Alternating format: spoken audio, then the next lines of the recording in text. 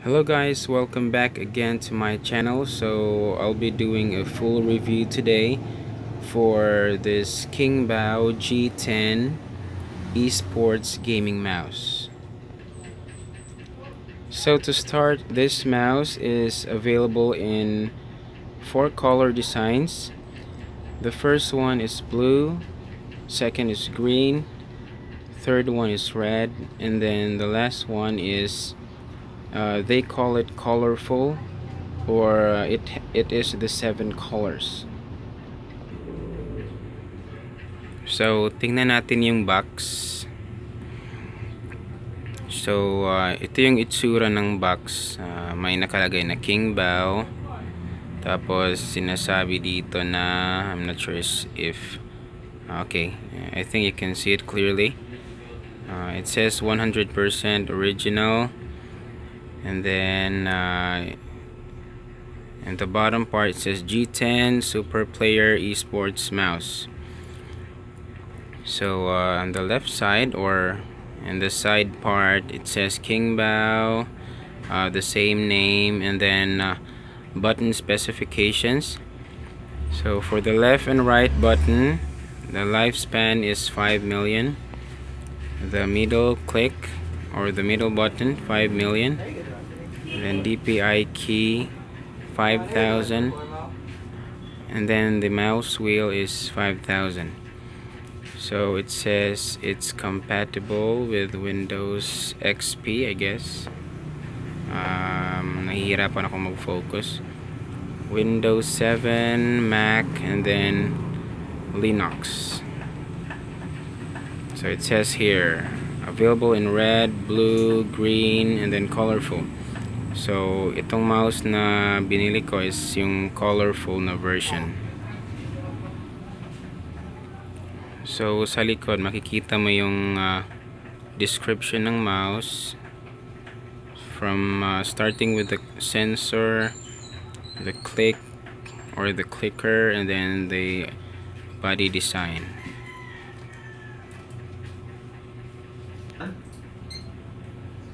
And then in the other side it says high definition optical.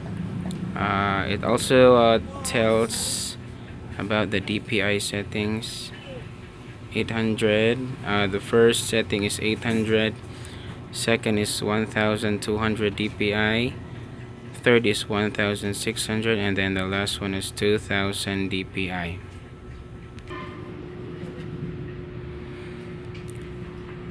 Meron ding description about comfort, optical engine, and then precise positioning. So basically it's describing how the mouse works.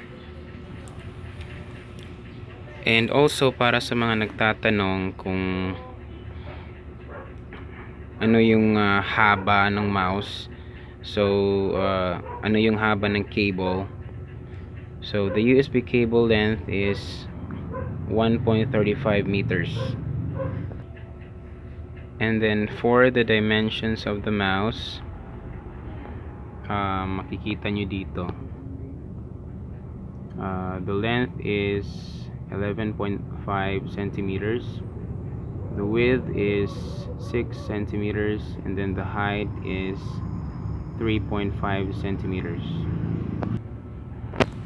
So mapunta na tayo sa mouse, check natin yung hitsura niya, tsaka yung quality.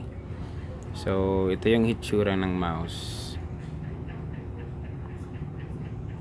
Yung part dito is hindi siya glossy, which I like. Rubberized finish siya, or para bang matte finish. Tapos ito yung logo ng Kingbao, I think. So ito yung button na ipapress mo para ibahin mo yung DPI settings. So mamaya itatry natin yung mga DPI settings para makita nyo naman kung gaano siya kabilis dun sa screen mismo. Tsaka dito yung of course yung scroll wheel, and then in the side ganito yung hitsura niya, the side view. I hope makikita nyo clearly. So ito siya. Tapos dito sa kabilang side ulit. Tapos dito sa bottom part, tsaka makikita nyo rin na yung cable nya is hindi siya braided. Basic cable lang siya. Tsaka dito sa bottom part,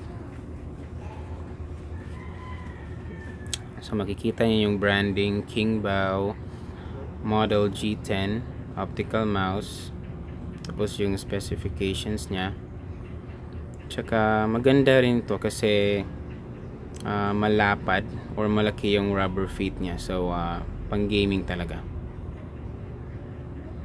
Okay, so now itatry na natin, ipa-plug in po natin ito sa computer para makikita natin kung ano yung ilaw nya, since colorful yung pinili ko.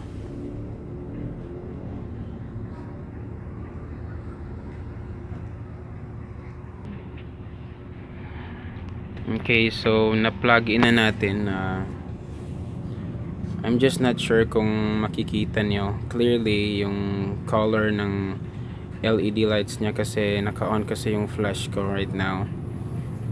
So as you can see, pagkatapos mong i-plug in, iilaw yung part na to dito sa scroll, tsaka yung sa may logo. So as nakikita nyo, I hope you can see it clearly in the video. So may green siya, tapos itong transition ito is parang red,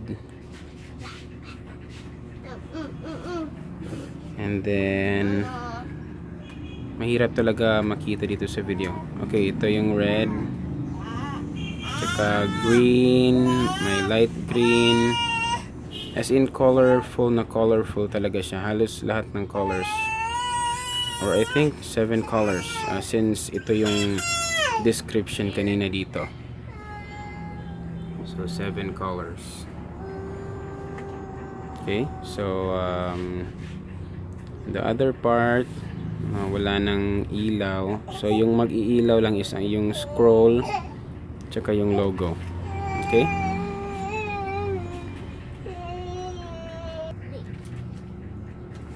Okay, so let's proceed sa mga DPI settings. So ito yung 800 na settings ng DPI. So as you can see, maliit lang yung movements niya kasi 800 DPI nga lang. So this is good for FPS games like Counter-Strike, Crossfire, CSGO. And then the next option is the 1200 DPI. Ito yung pinaka preferred ko na settings, yung parang basic na settings na ginagamit ng lahat. Okay, check nyo ito. Tapos next is yung 1600. Ito yung 1600. Tsaka yung last is 2000. As you can see, mabilis na mabilis talaga siya.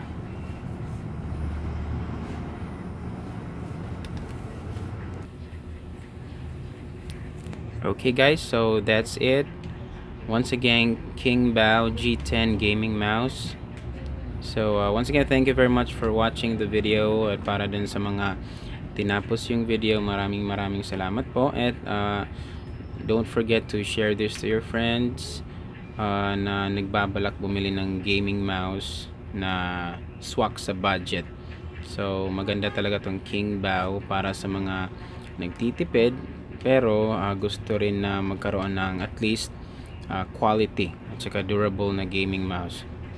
So of course, don't forget to like the video if you like it, and then if you think this video still needs improvement, be sure to let me know in the comments below.